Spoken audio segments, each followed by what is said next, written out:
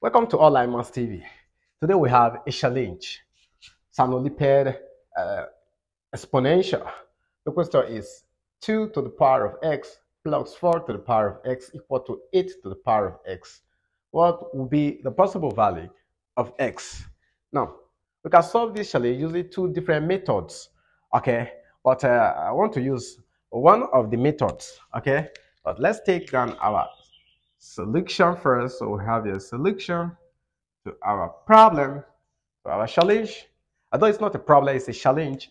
So the question reads 2 to the power of x plus 4 to the power of x equal to 8 to the power of x. Now, look at one of the methods. I can decide to divide through by 8 to the power of x. Divide here by 8 to the power of x, divide this by 8 to the power of x. But that's not the method I want to employ here. I want to use a different method. Now, first of all, we know 4 can be expressed as 2 to the power of 2. We're considering this smallest base here now, okay? We can express this in this base. We can express it also in this base.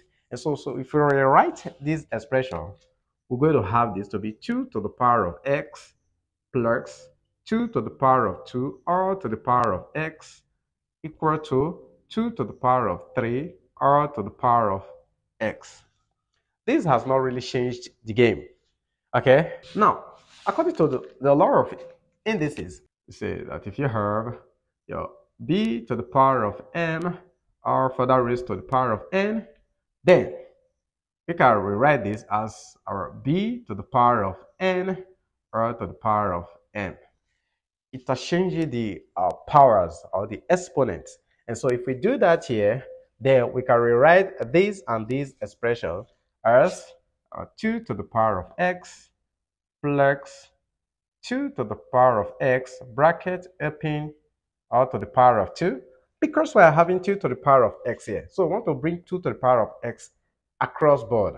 And so this will now be equal to 2 to the power of x or to the power of 3. Okay. Now you now discover that what we have inside the brackets are now the same.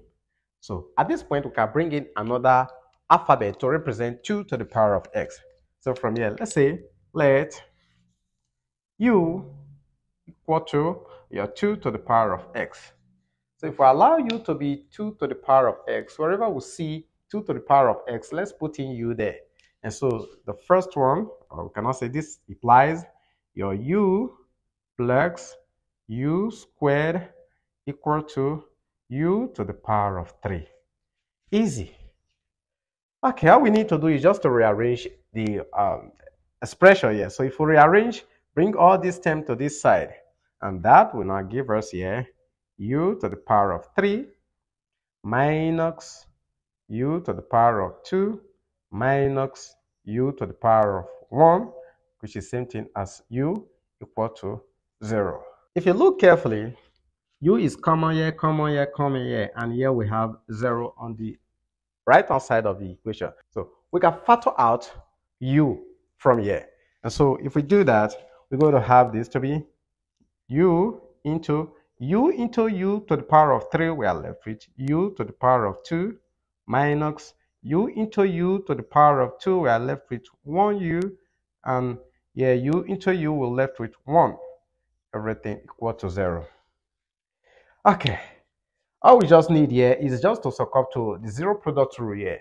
Okay, whereby we equate this to 0, equate this expression in the bracket to 0. So let's continue on this other side and see what this gives us in turn. Okay. Okay, so let's go ahead to equate this to 0. And so this will now give us your u equal to 0, or the second expression, which is u to the power of 2 minus u minus 1 equal to 0. Now, if you look at the first expression here, u equal to 0, you will discover that from our statement here, we say let u equal to 2 to the power of x. If we put in 0 in place of u, there will be no solution from here, okay? So to this, there is no solution. We discard this. We take the quadratic equation. which is the second part of it. So we now take our equation, case 2. Okay. Okay. So from here, we take our case 2. So case 2, our case 2 says u to the power of 2 minus u minus 1 equal to 0. So if it is 0, now we want to use the method of factorization. Okay, we cannot use method of factorization, and so we resort to the quadratic formula.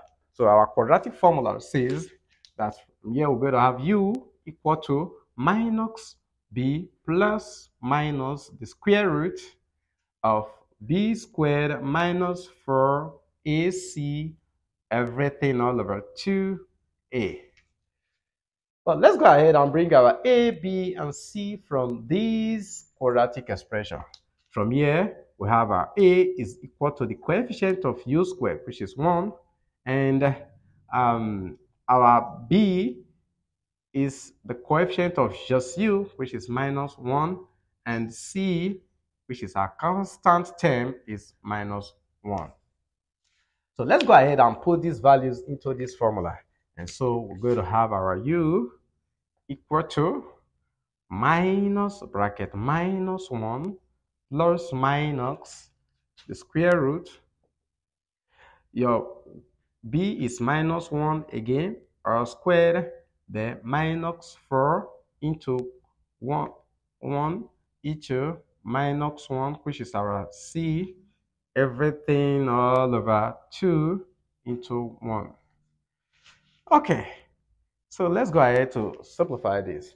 Minus 1 multiplied by minus 1 will give us plus 1. Then let's bring our plus minus here. The square root of minus 1 square will give us 1. Then minus times minus will give us plus. And here 4 multiplied by 1 will give us 4. All right, everything all over 2 times 1 will give us 2. So we can add the terms in the square root sign. And so this will now give us our u equal to 1 plus minus the square root of 5 all over 2. Of course, we have two equations, two expressions here now. So let's go ahead and bring out the two expressions we have here. Before that, let's continue on this other side again. So case 1 of this, we're going to have our u. We're going to have our u equal to 1 plus root 5 all over 2. Or case 2 of it, we're going to have 1 minus root 5 all over 2. Okay, now if you look carefully, this is our golden ratio. Okay, so from here we now recall that we said, so let's say recall, here we said let u be equal to 2 to the power of x. All right, so if we look at this function here, it means this solution will not work out here. It's going to give us imaginary root. Okay, so we need our real root from this first case here, and so this is the only one we're going to take. We discard this, so we take only this, and so this now implies our u, wherever we see u, let's put 2 to the power of x. So 2 to the power of x equal to your 1 plus 5 all over 2. Okay, so from here we want to take the natural log of both sides. So we want to ln both sides of the equation. Okay, we can as well take a log to base 10 of both sides, but here let's ln both sides of the equation. So this will give us here your ln of 2, okay, to the power of x equal to your ln or bracket 1 plus root 5 close bracket all over 2 into our square bracket. Now from here, according to the law of logarithm, move this power back this way. And so if we do that, we're going to have our x, that's your ln of 2 equal to the ln. Now we succumb to the law of division of logarithm again. So this can be expressed as 1 plus root 5 close bracket minus ln of 2 close bracket. Okay, we divide through by ln of 2. So if we do that, we're going to have this all over ln of 2. Then this we have here ln of 2. Okay. On this other side, this will leave the system. So we're left with x, which is what we're looking for. And so here we're going to have our x. Therefore, our x equal to the ln of 1 plus root 5, then minus ln of 2, okay, all over the ln of 2. So this is the answer to our exponential challenge. Now, I've used calculator to simplify this down and I got the final answer. The final answer I put into our initial equation and the thing gave me the correct answer. So this is all I have for you for today. If you've learned something from this challenge, then drop it in the comment section. Thanks for always being there. Remember, Jakes loves you. And this is Online Maths TV, where we learn mathematics every day. Bye for now.